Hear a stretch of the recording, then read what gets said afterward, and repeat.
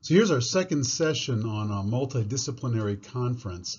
This time we're going to turn the tables a little bit and see what happens when neuroradiology gets in trouble and needs to get bailed out by neurology. So let's start off with this contrast-enhanced CT. Let's say I got my usual history, which is rule out pathology. So I'm kind of stuck there on the history. And unfortunately, there's a problem here, and we've got to figure out what's going on. Look at this area right here. This is a contrast-enhanced examination, meaning that the bright things, at least the bright thing I'm pointing to here, isn't inherently dense. It's dense because it's got a lot of vascularity to it, and I'm seeing the iodinated contrast that we administered. Sure, the vessels light up. They're supposed to, right? But this is an area of brain parenchyma. It should not be bright like that. See, there's nothing on the other side. So that's abnormal enhancement within the brain. I'm looking over here, and there's more on this other cut. There are numerous tiny foci of abnormal enhancement. My differential here is going to be huge. Tumors can do this. Infections can do this. Autoimmune diseases can do this. I've got this huge differential. I've got to know more about this patient so that I can narrow down why the brain parenchyma has all of these multiple foci of enhancement. So here's where I get on the phone and I say, you got to tell me what's going on with this patient. So hopefully giving you a little bit more of a history here can help to narrow down this differential. So this patient is a 27-year-old woman with a history of IV drug use who had presented with fevers, headache, and altered mental status for the past 2 days. The interesting thing on her exam also, she had a murmur on auscultation of her heart. Does that help? That helps a lot. That really brings it all together, because one of the things that I'm worried about here, as soon as you said IV drug abuse, we were off to the races, and that whole stuff about the heart, that really brings the picture together. So what happened to this lady is that she has vegetations, that is infected growths on the valves of her heart, and those are spewing off little infected emboli that are going through her entire vascular system, and some of them are landing in the brain.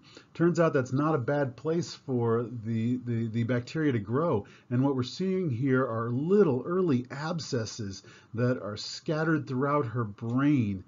We call these septic emboli, and they are one of the classic complications of intravenous drug use. So what happens to her now? Well, that's really helpful. So we're going to draw blood cultures immediately, and in the meantime, we're going to treat her empirically with antibiotics until we can narrow down any speciation for the blood cultures. We also need to do a transesophageal echo to look at the valve to see how severely it's affected. She may require valve replacement. If that's the case, then we may have to ask for your help again, or interventional radiology, about doing a conventional catheter-based angiogram to look for mycotic aneurysms, since that patient would need to have anticoagulation in the setting of the valve replacement.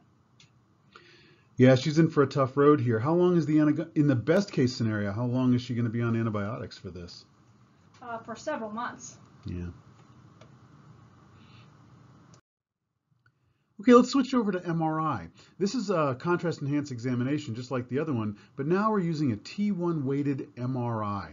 So this is a single cross-sectional image of a contrast-enhanced T1 weighted series, and you can see that there are round areas of abnormal enhancement. Here's one up here, there's one over here, there's another one back here. So the parietal and frontal lobes on both sides of the brain are affected by these round enhancing areas. Could this be another example of septic emboli? I suppose they're a little big for that. Another thing to really notice is how the brain is reacting to these.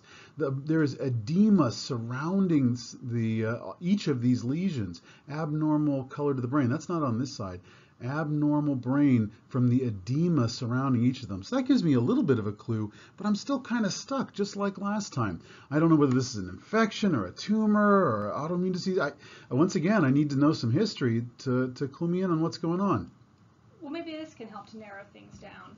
So this was a 48-year-old woman with a history of thyroid cancer that was diagnosed a little over a year ago. At that time, it had been recommended to her to undergo thyroidectomy, but she didn't schedule it, unfortunately, because her husband had amassed some medical debt for his own medical issues, and she was worried about the cost. So nobody's really seen her since that time. She then came to me with a month of new headaches, and I was worried about something focal on her imaging, because on her exam she had a left field cut in her visual fields and a left facial droop as well. Well, that helps a lot. This is untreated thyroid cancer, and now we know exactly what's going on. These are metastases that have spread to the brain, and that explains why she's got so much edema. Metastases are really good at inducing edema in the surrounding brain. They really irritate the brain a lot. So that explains why, even though these aren't particularly large lesions, maybe a couple centimeters, the abnormality extends for far distances beyond that. I think we can explain why she's got some areas of weakness when we think about the motor cortex here in the posterior frontal lobe. We can imagine that these lesions, if the edema extends a little bit lower, that's going to hit her occipital lobes. So I think we have a good explanation for all the neurologic findings on her, and now we know for sure what's going on. We might want to biopsy one of these to be absolutely sure, but it's already a pretty good picture. What happens to her now? Well, so we'll see what neurosurgery thinks about taking out any of the tissue to confirm diagnosis, as well as for some symptomatic relief as well, given the significant vasogenic edema with that one right-sided lesion. She's going to need to be evaluated by oncology as well. Yep. Hopefully, as you look at these lesions, you're starting to sense the theme of this lecture. Here's another contrast-enhanced examination, another MRI, and you can see that there are enhancing lesions on the right side of the brain in the parietal and occipital lobes. When we talk about enhancing lesions, we like to describe the pattern of enhancement. This enhancement around the outside without the inside being involved, we call that rim enhancement. And there's a lot of different things that cause rim enhancement, so I'm kind of stuck with the same differential diagnosis I had before. If we're really careful, I think I can say there's a couple more dots, like one right there, one right there, one right there, one right here. So there are smaller lesions scattered throughout the entire brain, but a couple of really big ones here in the posterior right cerebrum. I'm stuck in the same place I was in the last two examinations. Without some clinical history, I've got nowhere to go from here. So this is a 52-year-old male with a history of HIV who has had some difficulty getting his antiretroviral therapy regimen, who came to me with these episodes of what he called strobe lights in his vision, just off to the left, lasting a couple minutes at a time. Initially, his primary doctor thought they were migraines, but he hasn't responded to any migraine medications, and he really had no headache with them either. So does that help at all to narrow things down? You know, about 20 years ago, we would see cases like this all the time, but with modern medications, patients with HIV just don't get these sorts of complications anymore. This guy has untreated HIV, he has probably AIDS, and this is one of the complications. These rim-enhancing lesions in the setting of an immunocompromised patient, like an AIDS patient, are one of two things. They're either lymphoma, which has a weird appearance in HIV patients with this rim enhancement, or they're an infection called toxoplasmosis. The multiplicity and the scattering all around the brain is a little more suggestive of toxoplasmosis. How are we going to figure out whether this is lymphoma or toxo? So what we'll do is we'll get a sample of a CSF and check for toxoplasmosis antigen, and we will also check a titer in his serum as well. My suspicion is likewise that it's probably toxo, in which case we'll have to begin treatment with antimicrobial sulfadiazine and pyrimethamine, and depending on how he responds, he may be on it indefinitely. Yeah, if you want to differentiate between tumor and infection, you can treat the infection, and if it goes away, it was an infection. If not, then you got to start moving towards tumor treatment. Okay, here's another MRI, T1 weighted post-contrast, this time in the coronal plane. We can think about some of the coronal anatomy, how the temporal lobes are sitting out here, insulating this little piece of brain right there called, appropriately, the insula. So here are, again, multiple enhancing lesions with that rim pattern of enhancement all the way around the outside. Just a couple of lesions this time, but I have exactly the same differential I had on every case so far. Need that clinical history. Yeah, so this is a bit different. This is a younger, 34-year-old woman with a family history of multiple autoimmune disorder. Her mother has systemic lupus erythematosus. Her sister has Hashimoto's thyroiditis. She's presenting now with 2 months of headache and mild left-sided weakness. So what do you think? So now we're headed towards one of these autoimmune categories. She's got a strong family history that suggests autoimmune disease, and the one that most frequently affects the white matter of the brain is, of course, multiple sclerosis. We don't think of that as being a mass-like lesion. We think of lots of little lesions extending out from the edge of the ventricles. But sometimes these patients present with a single or maybe two, like this case, rim-enhancing lesions that are the first manifestation of their multiple sclerosis.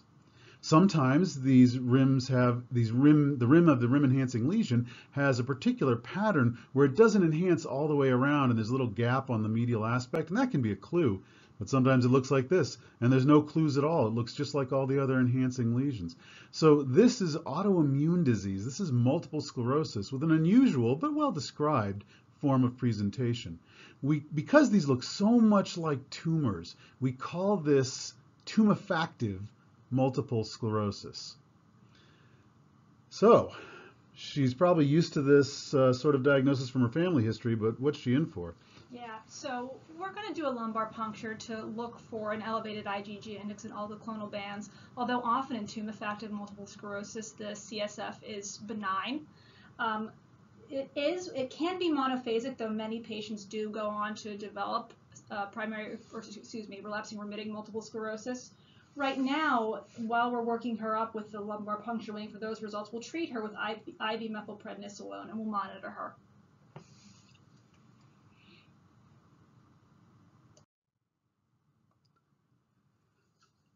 Okay, here's a case where I might have a little more of a clue what's going on. It looks a little different from those last few. Once again, this is an axial post-contrast T1 weighted image through the brain, just skimming the top of the lateral ventricles here. And this is an unusual configuration for an enhancing mass. Now this type of enhancement is very different from that rim enhancement that we saw before. Here there are ribbons of enhancement running all the way through the mass. The edge is not nearly as well defined, and except for maybe this little bit right here, there's not a ring of enhancement around the whole object. So we would call this a heterogeneous enhancement pattern rather than a rim enhancement pattern. There's another really important aspect of this lesion, and that's its anatomic location. So think for a second about what anatomic location is being traversed by this tumor. This is the anterior aspect of the corpus callosum, the genu of the corpus callosum, and maybe up into the anterior body of the corpus callosum. That's why it's able to spread from one side of the brain to the other, right? The corpus callosum is what connects one hemisphere to the other, and this lesion is tracking right along the corpus callosum. There's not a lot of things that track along the corpus callosum. Mostly, it requires a tumor to do that. So what sort of presentation gets us to this point? So this was an interesting presentation. This is a 56-year-old man who has had some progressive personality changes. And his wife is actually a psychologist and was worried that he may be developing a form of frontotemporal dementia, which is why she brought him to my office initially. I can tell you that other than this recent problem with his personality changes, being more socially inappropriate and impulsive, he otherwise is healthy. He doesn't take any medications. He has no history of substance abuse or tobacco use. He doesn't have any history of diabetes or any other immune suppressive disorders. Well, he went from nothing to some serious problems in a hurry here. That we can really explain the personality changes well. You can see that there's some edema spreading into the frontal lobe right here, and with this bifrontal pattern, you can imagine the sorts of personality changes that would occur. So the two tumors that cross the corpus callosum like this are lymphoma and glioblastoma. Glioblastoma is the most aggressive of the primary brain tumors. And this heterogeneous enhancement pattern is much more consistent with a glioblastoma. Lymphoma, on the other hand, would have a very uniform enhancement pattern. It could have this same spread across the corpus callosum, but a much more uniform enhancement. When we see a glioblastoma that is crossing the corpus callosum, it usually gets a little narrower as it crosses and then spreads out into the surrounding brain. And that's called a butterfly pattern of enhancement. And that's why we refer to these as butterfly gliomas. It's a devastating diagnosis. What happens to him now? Well, so I'm going to ask my neurosurgical colleagues if they would be able to do either a biopsy or resection as close to gross total as they can. It's a tricky location. Following that, if it confirms the diagnosis of glioblastoma, he'll require neoadjuvant treatment with chemotherapy and radiation therapy. Yeah, tough road, and unfortunately not usually a long road. These are very aggressive tumors.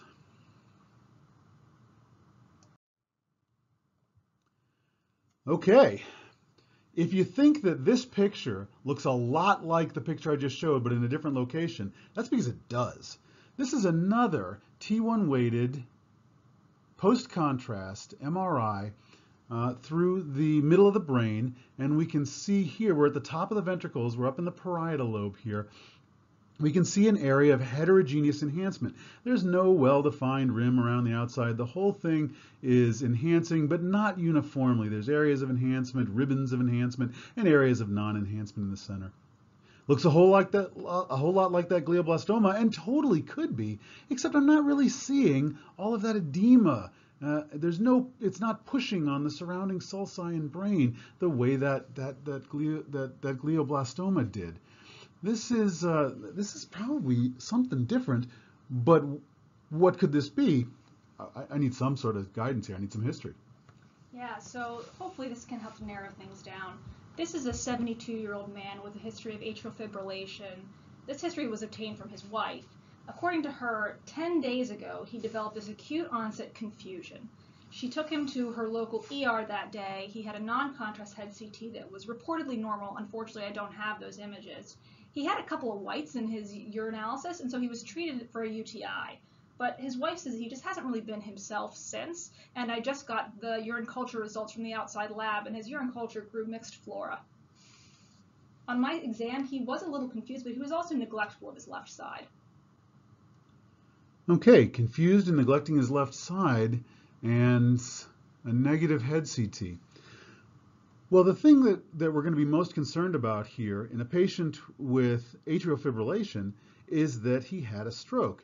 In patients with atrial fibrillation often form clots within their atria, or sometimes ventricles, and they can throw those clots off, and if they happen to go up into the arterial system into the brain, they'll cause an ischemic stroke. Now, how does that get us to enhancement? You'd think that if someone had a stroke, they'd have less blood going to that area of the brain, and so they would have less enhancement, not more enhancement. That doesn't make a lot of sense. But it turns out that as a stroke is healing, the clot will slowly dissolve by normal mechanisms in the blood, and then when it disappears, there will suddenly be a rush of blood into that section of brain. This does a couple of things. One thing is that it can cause a hemorrhage because the vessels in that area of brain are not ready for that rush, and their endothelium is injured by the stroke. And that's what we call hemorrhagic transformation, when you get a hemorrhage into an ischemic stroke. But another thing that happens is that the blood-brain barrier that normally stops the gadolinium contrast agent from weeping into the brain has been injured. And so the gadolinium can leak into the brain and cause enhancement. It's an odd situation that you would have enhancement in the setting of a stroke, but this is a subacute stroke. Remember that his actual event was a week or two ago, and now we're in the subacute healing phase, so we often see enhancement in that situation. Well, I think we're out of the window where we can treat his acute stroke, so what can we do for him? Well, now our goal is going to be on preventing any further stroke. So we are going to put him on anticoagulation to prevent any further embolic events, since his likely mechanism was cardioembolic related to his atrial fibrillation. These right parietal strokes can look for all the world like nonspecific delirium. So part of it is going to be getting him on a good rehab regimen, a cognitive rehab and a physical rehab, to help to get him back to a more independent state.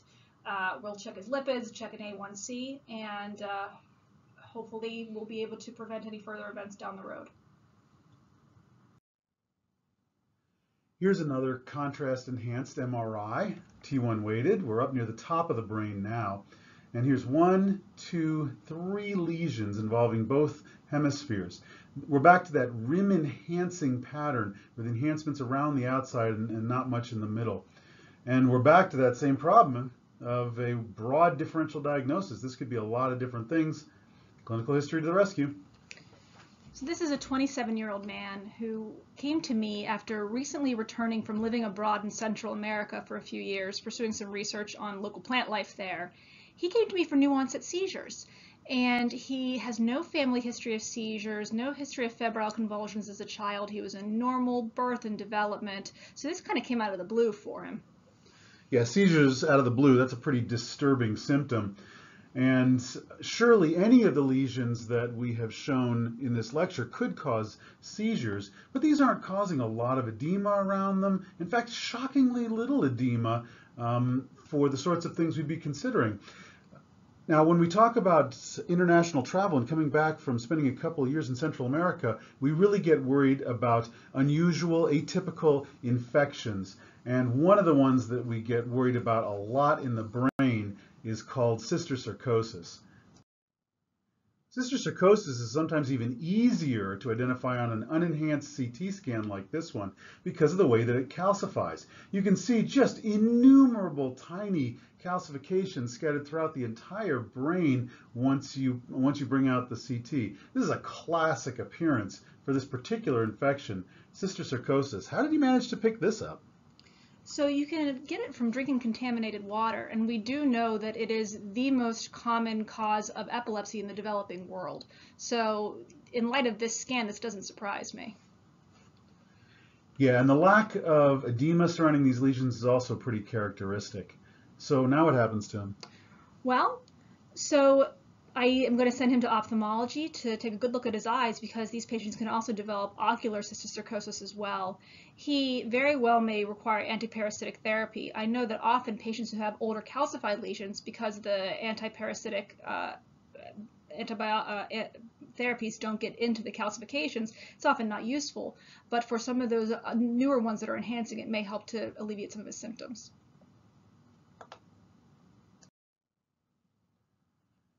All right, now we have a coronal MRI. It's pretty anterior in location because we're getting some orbit here as well as some frontal lobes. This again is a post-contrast T1 weighted image, and you can see that there is an enhancing lesion here in the white matter of the frontal lobe. Once again, I'm going to need something to help guide me. So this should help a lot. This is a 32-year-old woman with a history of relapsing remitting multiple sclerosis who presented with 3 days of decreasing visual acuity in the left eye and pain with eye movements on the left. On my exam, she had a left relative afferent pupillary defect. Well, that makes this clear. Now that you say that, I can really see the problem in the orbit as well as the problem in the brain. This is what the optic nerve should look like, and her optic nerve is enhancing way more than it ought to. We call that optic neuritis, and it is closely associated with multiple sclerosis. About half of people who present with optic neuritis end up at some point with a diagnosis of multiple sclerosis, and about half of people with multiple sclerosis presented with optic neuritis. So they are closely associated. When I see the optic neuritis, the inflamed optic nerve, as well as a rounded inflammatory lesion in the brain itself, I know that we're dealing with multiple sclerosis. There really isn't any differential diagnosis. Another thing I know is that because this lesion is enhancing and not just abnormal white matter, that enhancement indicates that the disease is active and that the suppression mechanisms that we're using, the medicines that we're using, are not working because she has active demyelination and is being acutely injured by this disease. So how can we suppress that? Well, so we'll treat her acutely with IV methylprednisolone, and then once she recovers to baseline, we're going to have to consider whether or not to change her disease-modifying therapy. She's currently on an interferon, but maybe starting something like Tysabri or natalizumab for prevention of future attacks may be helpful.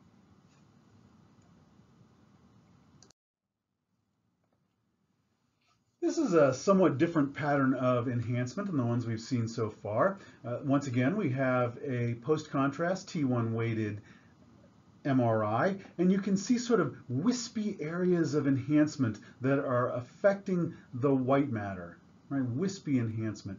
While this could be an effect of multiple sclerosis, it isn't really the patterns of multiple sclerosis we've seen so far. It's not like that rounded tumefactive multiple sclerosis. It's not like the nodular area that we saw in the last patient. These are wispy, ill-defined areas of enhancement exclusive to the white matter. So what else could this be?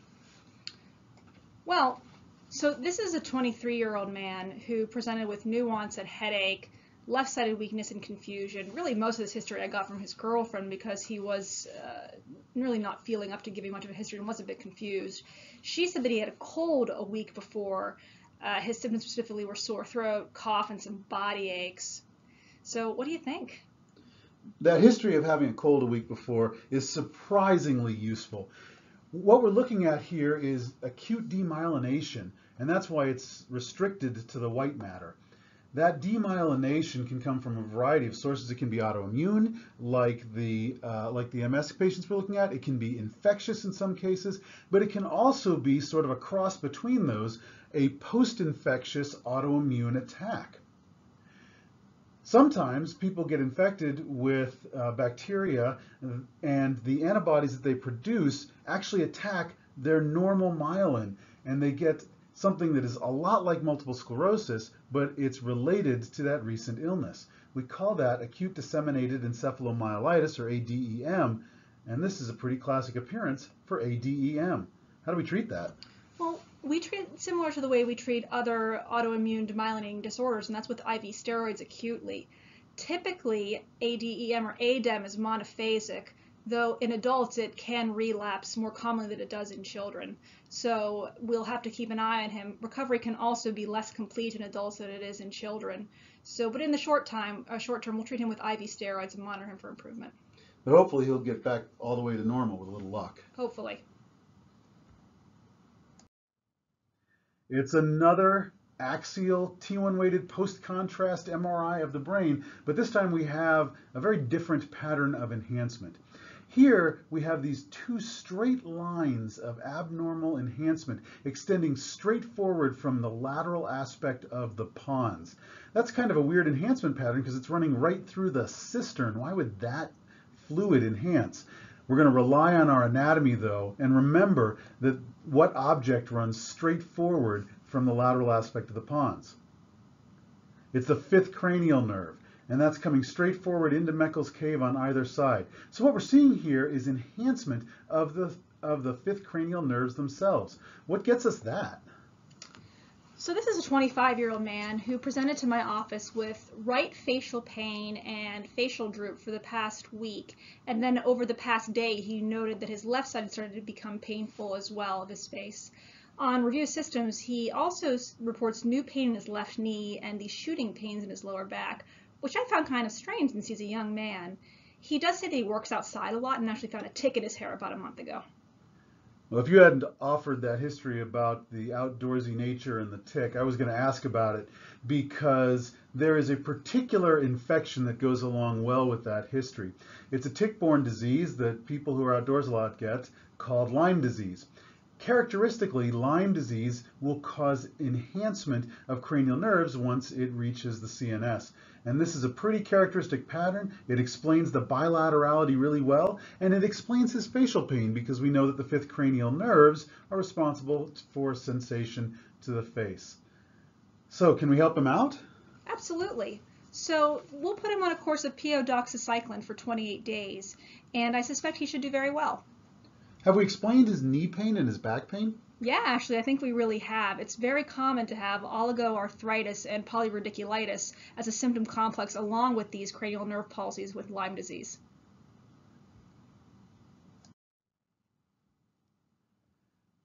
All right, we'd better throw in something other than a brain here. This is an MRI of the cervical spine. The first image is a post-contrast T1 weighted image, and the second image is a T2 weighted image. We're still focusing on enhancement, and sure enough, there is a segment of enhancement running through the middle of the cervical spinal cord. It's actually the cord itself that's enhancing here. Our T2 weighted image shows us all of the edema surrounding that. So there is a segment of abnormal cervical cord here with edema and abnormal enhancement. I've got some ideas here, but the clinical history is going to really lock it in for me. So this is a 24-year-old woman with no significant past medical history who developed neck pain and bilateral arm tingling followed by weakness over the course of the past day and a half. She has a history of rheumatoid arthritis in her mother. Otherwise, she herself carries no previous medical issues. She's not a smoker. She doesn't use any illicit drugs. Well, that's really helpful. This pattern of enhancement here, this vague pattern of enhancement over a short segment, is really characteristic of an inflammatory disease called transverse myelitis. Could this be a tumor that's affecting the spinal cord with edema around it? That could certainly happen, but it tends to be a pattern of enhancement that has more heterogeneous, like that glioblastoma we were looking at on earlier slides, and not this vague enhancement that we're seeing in this case. So hopefully we're dealing with a case of transverse myelitis here. What can we do for her? Yeah, so I'd like to get more information. I'd like to sample her CSF. I'd like to send it for what we call the MS battery, checking an IgG index and oligoclonal bands. Transverse myelitis can be idiopathic, but you can see it in the setting of multiple sclerosis as well. While this lesion isn't as long, of course, Dr. Branster, you can correct me, but though this lesion isn't as long as what we see in typical NMO, neuromyelitis optica, it is on the differential when somebody presents with new onset transverse myelitis, so we'll send the aquaporin 4 antibody, we'll also send the anti-MOG antibody, and Lyme disease can also cause a myelitis, so we'll check her for Lyme as well. As long as her CSF doesn't show any signs of infection, we'll treat her empirically with IV steroids until we get more information. If this is just a viral transverse myelitis, how will she do? So I expect that she'll recover. It can just take some time. Well, finally a case with some good news to close it out. That's the end of our second case conference. The first one was devoted to how neuroradiology can solve problems for neurology. This one more devoted to how neurology solves problems for neuroradiology.